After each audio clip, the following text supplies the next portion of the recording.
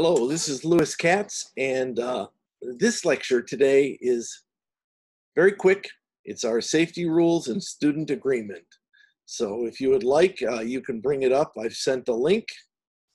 If you want to just listen, that's fine, but it would be good if you read the safety agreement afterwards.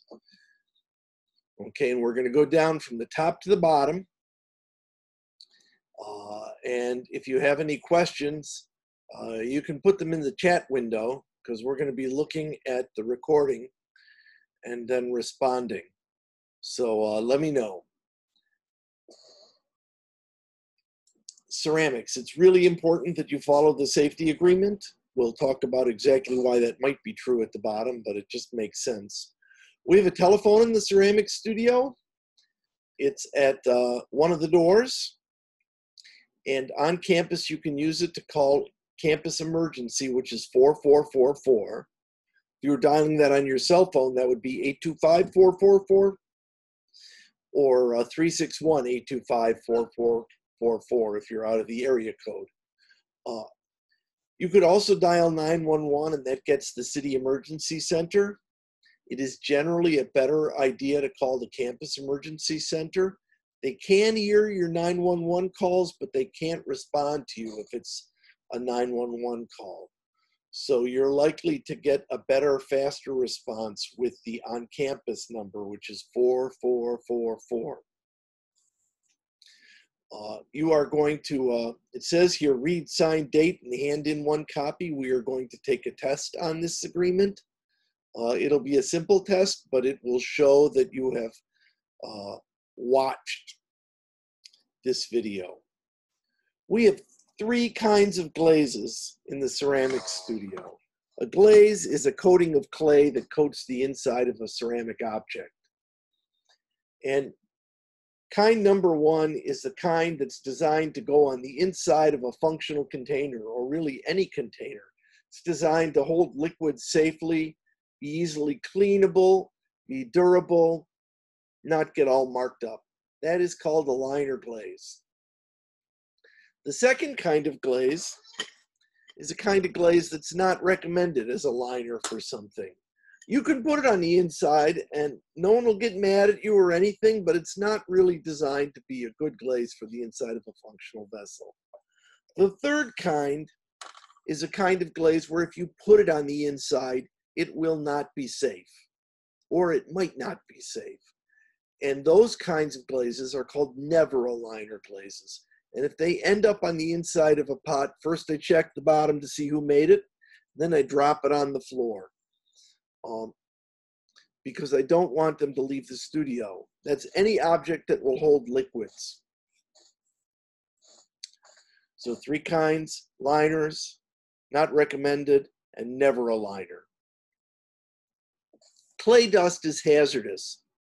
How hazardous is it?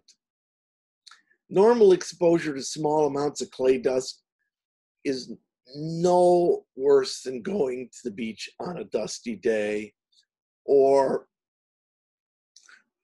being someplace where there's a lot of sand in the air, where there's a lot of fine dust.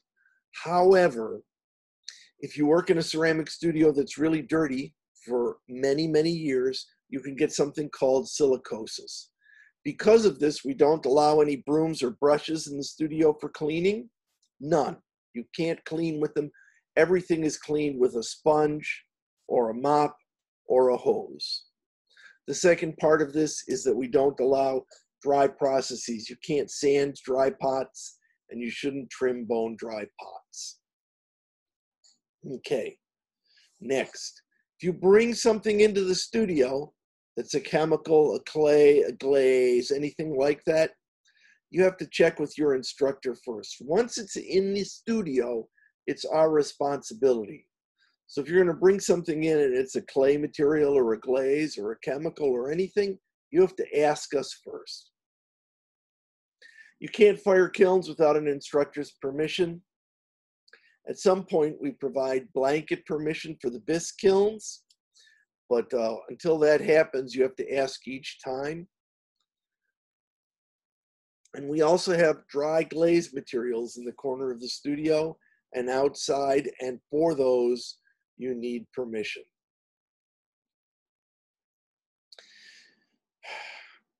In the studio, in normal semester, beginning students supply dust masks for mixing clay and glaze materials.